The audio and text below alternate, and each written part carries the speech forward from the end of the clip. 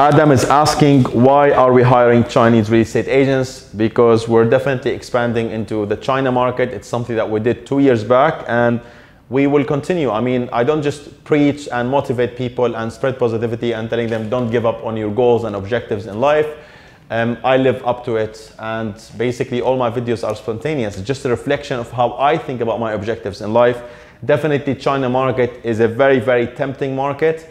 Again, if it's not easy. If it was easy, everyone would have done it. But now we're hiring real estate agents who speak fluent Chinese, because we have a lot of Chinese inquiries from people within living in Dubai, as well as from Chinese people investors coming from China.